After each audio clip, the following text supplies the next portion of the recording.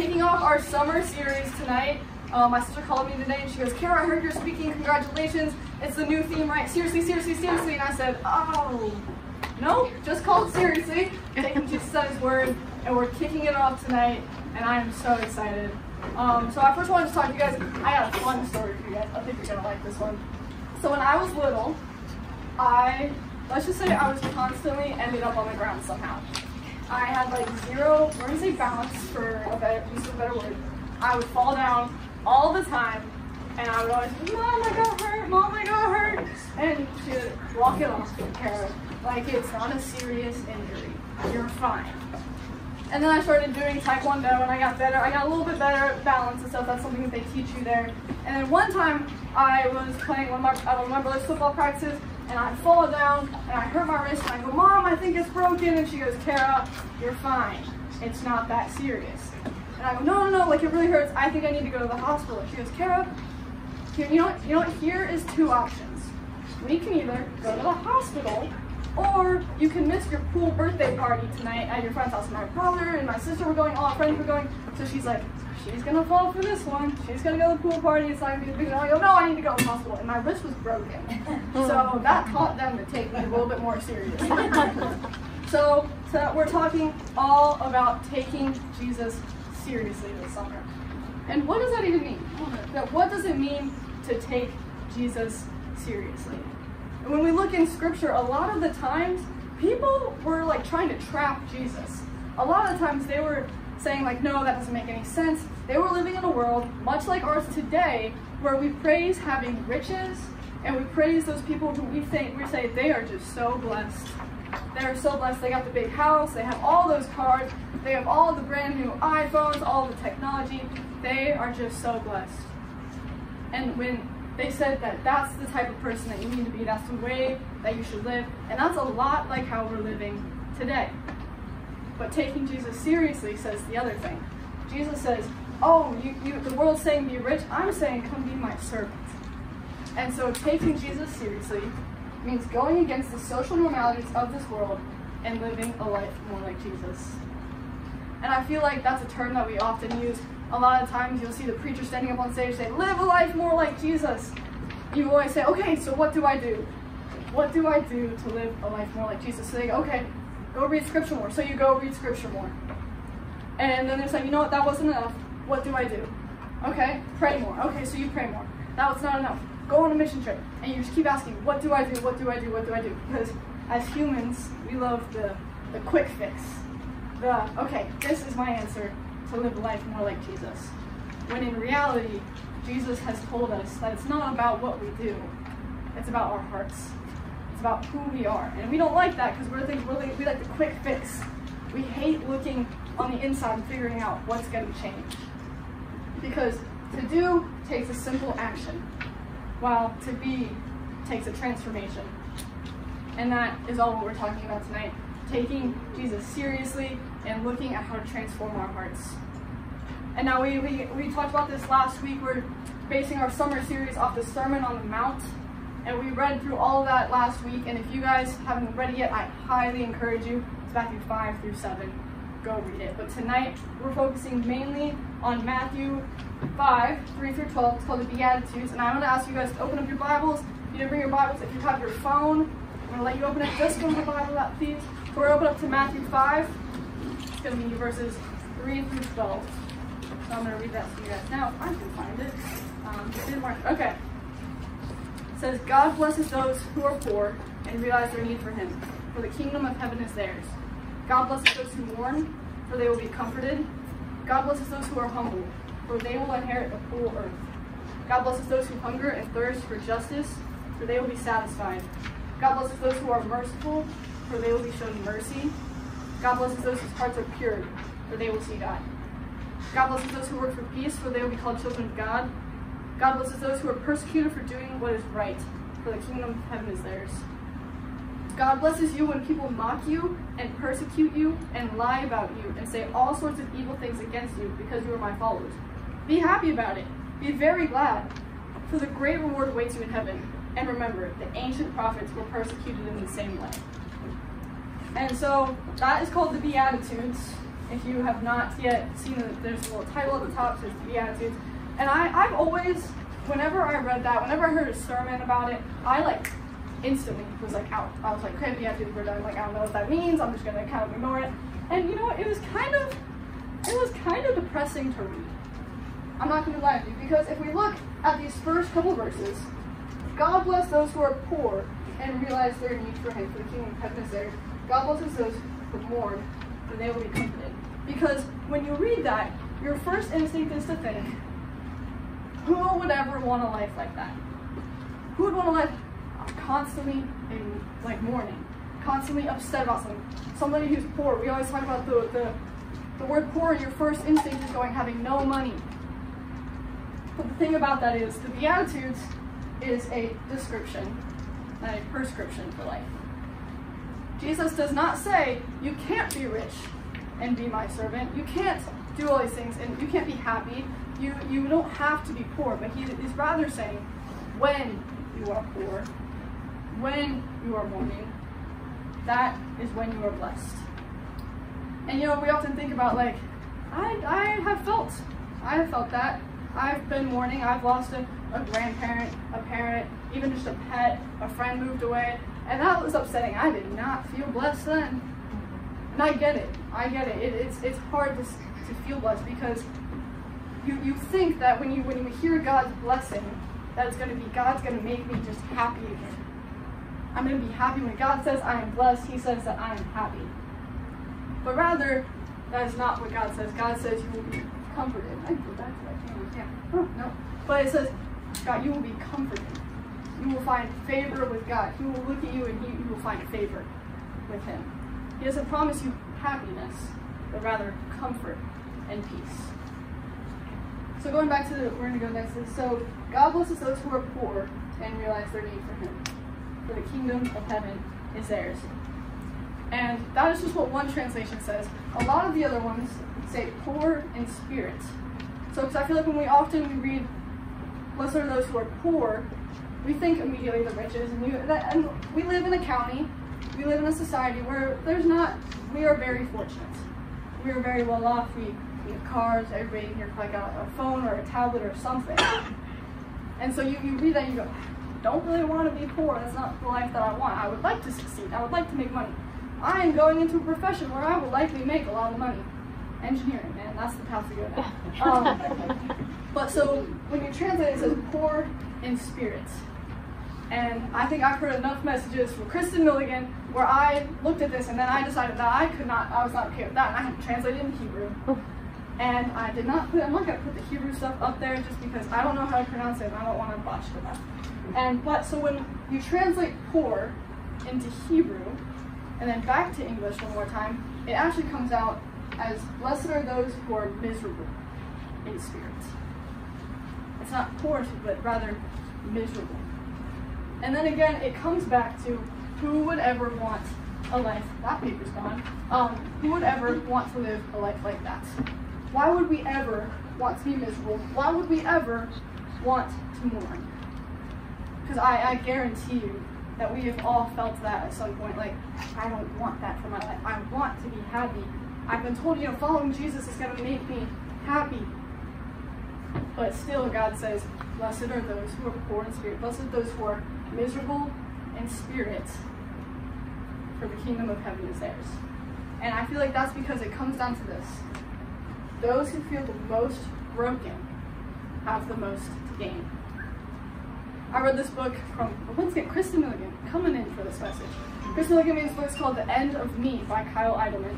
And it's all about how when you come to the end of yourself, your own selfish desires, that's when you meet God and you start chasing after Him. So when we are the most broken, when we finally come to the end of ourselves and we go, can't do it anymore, I don't have the power anymore, that's when you have the most to gain from Jesus. Because when you look at it, the prideful, the people who think I can do it all by myself, they're not searching after Jesus. And that's what we're called to. We're called to desire. Broken's a strong word, so I feel like we often in the world, they say, oh, they are just so broken. They're so broken. They've had so much going on in their lives. And I feel like a lot of us, we sit there and we go, we haven't had that big of a thing go on in my life. I haven't had like this big tragic event happen before. But type it into Google. It also means defeated, overwhelmed, and overpowered. How many of you guys have felt overwhelmed during a test? Before a test? Before a sports game? Defeated after a game? That stinks. So we look at this and it's everybody has felt that before. I'll tell you guys a little personal story. I have felt broken before. I have felt very down. Just a couple of months ago, I was at a point where I said, I don't know anymore, like the pain, it hurts, and my friend said, Cara, this is when Jesus works the best. This is when you feel like you are shattered into pieces. When you feel the most broken, that is when Jesus comes in and says, I got you. You are mine. And even if you don't believe me, even if you don't think, oh, Cara, you're just saying that, like, we're sitting in a church building, and you're standing up, you were told to give a message, and so you came up with a story. It's also in here, multiple times. And we believe that this is the truth.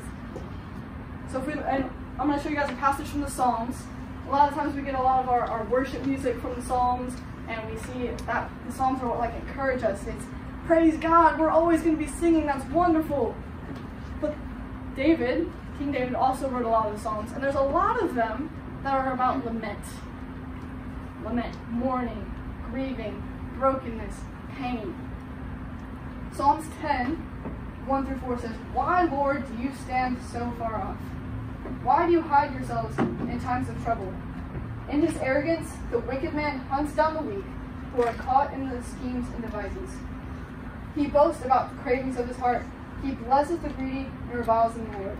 In his pride, the wicked man does not seek him. In all of his thoughts, there are no room for God. Do you just like imagine that real quick? In his thoughts, there are no room for God. In other translations, it says, in his thoughts, God is dead. And that is just not the truth. So, once again, I said David wrote a lot of these. And we learn from Scripture that David is the only man in the Bible who is called a man after God's own heart. The only person. And yet, still, he's standing here saying, Lord, where are you? Lord, where are you? He has felt that brokenness. He has felt that pain. And yet, he's still called a man after God's own heart. What even is a man after God's own heart? And once again, that goes back to being at the end of our selfish desires and chasing after God. Being after God's heart is all about, God, what do you want? What can I do for you? It's the consistently trying to be with God, to be like Jesus. And David, even in his pain, even in his brokenness, even in his mess-ups, is called a man after God's own heart. And that is because just a few verses later, he says, You, Lord, hear the desire of the afflicted. You encourage them and you listen to their cry, defending the fatherless and the oppressed, so that mere earthly mortals will never again strike terror. God blesses those who are poor. God blesses those who are miserable in spirit. David, at his worst, still calls upon the Lord and says, Lord, where are you? I know that you've got this though. And I feel like a lot of the times we think, I don't know how people do that. I've thought that before. I've thought that. I'm like, I don't know how people can just sit there and say, God's got it. Because I know I struggle with that.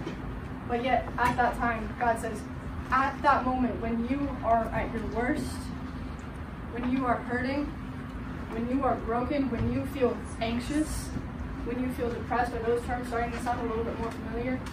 That's a lot of stuff that we had a series last year called The Search. We talked all about that stuff. Now, at that moment, that is when Jesus calls upon you and says, I can help. Come after me. Because when we are miserable in our spirit, that's when we realize our need for him. Because you need Jesus, guys. Let me tell you, you cannot do this life on your own. You cannot. I'm sure that there's been a time that you tried, or maybe you're trying right now. You're saying, no, I got it. I don't need him. I promise you, you do. Because there's going to be a point where you feel overwhelmed, overpowered, defeated, utterly broken, and hopeless. And that's when you need to realize your need for him. Jesus doesn't promise happiness. There are going to be days where you're going to be at your absolute high, and it is the best day ever, and the next day you cannot believe that that day ever happened because it just hurts so bad. Those days happen. Those weeks happen. And that's when we realize our need for him. Because the kingdom of heaven is ours when we realize our need for him. We will be comforted when we realize our need for him. It's hard to think about. I get it. It's hard to think about it. It's like, Cara, I'm feeling the brokenness right now. I feel the pain right now.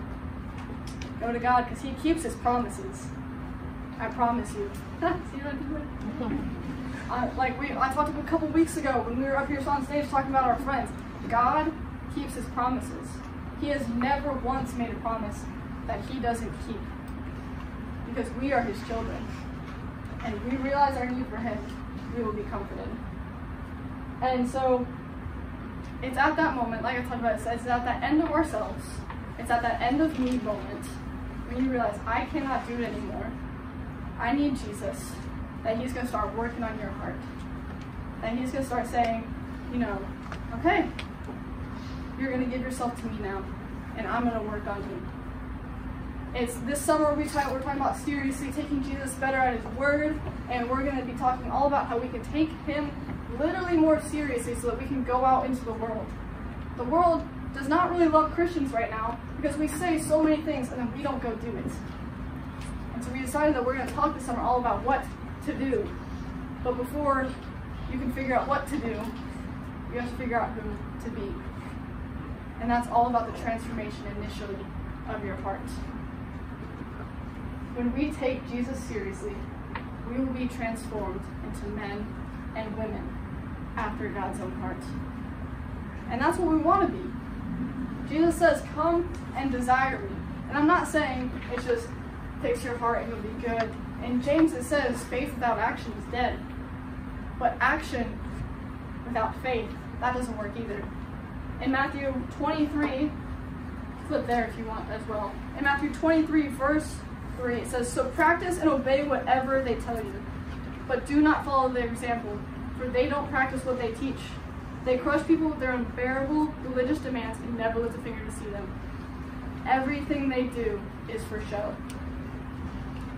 Before you go out and you take that action, before you say, I want to live like Jesus, first you have to let Jesus transform your heart. First you have to let him work on your heart so that you desire every step.